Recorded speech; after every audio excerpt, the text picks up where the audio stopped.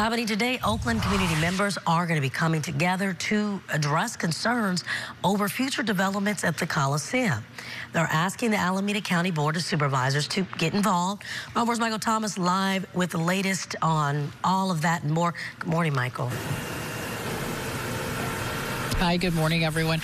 Yes, that's right. Essentially, this group is going to voice their concerns about the future of the Coliseum and the owner of the A's, who they say could be possibly blocking the development there at the Coliseum. This is general video we've got up on your screen of the Coliseum. Now, today's press conference is being hosted by the Oakland community and the Oakland United Coalition, essentially asking Alameda County board members to get involved and back out of the sale of the county's 50% stake in the Coliseum and imploring them to do so before the A's complete its final payment, adding that officials need to do something soon as the future of the city is at risk, and the development there at the site of the Coliseum is a domino effect into the Oakland's east side, adding that it helps with jobs, housing, and so forth. Right now, fans across the Bay continue to fight for the A's to stay in Oakland despite the team's owner continuing plans of relocation to Vegas. And as of the future of the Coliseum, well, that remains still under discussion. And again, this press conference is set to happen at 10 o'clock this morning.